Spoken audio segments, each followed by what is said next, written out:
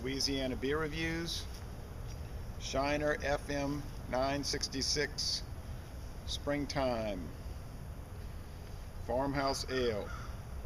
Now this 966 is a state highway in Texas. There's a lot of uh, smaller state highways that are labeled FM, Farm to Market. And that is a highway number 966 that leads out of Shiner, Texas. So there you go with that. This was introduced in 2012, I think, late 2012. We first saw it here in early 2013. Made for spring. It's a Saison Ale, 5.7% alcohol, 21 IBUs, so it's not going to be too bitter. Uses Golding, Sterling, and Meridian hops. Gets an average rating on Beer Advocate. Only a 29 out of 100 on Rate Beer, a 2 out of 100 for the style. But it does get a very fine rating on the Beer and Me, which would be like a good rating or a B. I've never had it. I just bought it this week. So they've got it for about $9.66. $9.66. $6.99 a 6-pack at the stores right now. All right, nice hiss there. A lot of smoke coming out. You might see that. It's very overcast today. The lighting is poor. Don't suppose there'll be any sediment.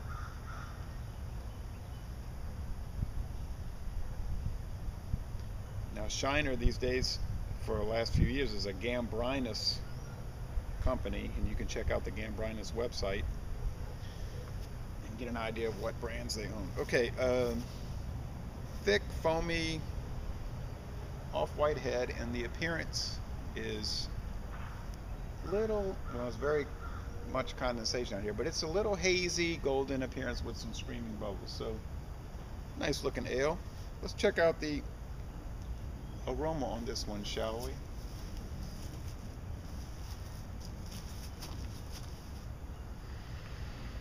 Oh, that has a nice aroma. Biscuity and some flowers and some hops. It smells like springtime. It just has a very sort of bursting aroma. It's hard to describe, but I like it. I like it a lot. I also like to watch Jez's beer reviews from Australia, and I also like to watch Glenn's beer reviews from Australia, and I also like to watch Swillengrog's beer reviews from Australia.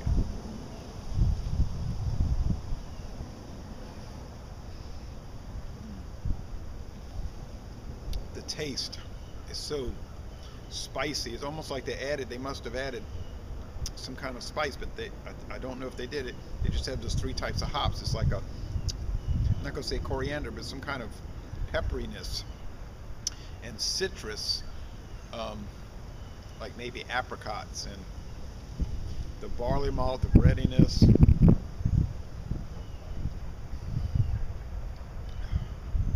Some sweetness, maybe bread dough. I don't see why this beer would get low ratings. Oh wait, I'm sorry, it's mass produced. Some people gonna rate a mass produced beer low as a matter of course. That's how it goes. All right, anyway, nice lacing. Not heavy, but a nice ring. The mouthfeel is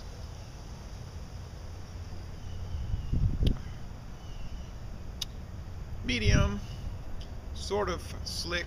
The finish is, well, I'll say mostly dry. Well, no, semi-dry. It's very easy drinking, smooth. The bitterness level is low, the hoppiness is low, and it's very drinkable and delicious. So hey, this is an A- beer. This is one of the better beers I've had from Shiner. So, laissez-les bon temps relais. This is an excellent beer to an extent for $6.99, or if you're thinking backwards, $9.66. But for $6.99, a 6-pack, that's not too bad. So I'm going to end this review by saying, laissez le bon temps rouler, let the good times roll. We'll get some crawfish and burl some crawfish. And y'all come on down to New Orleans.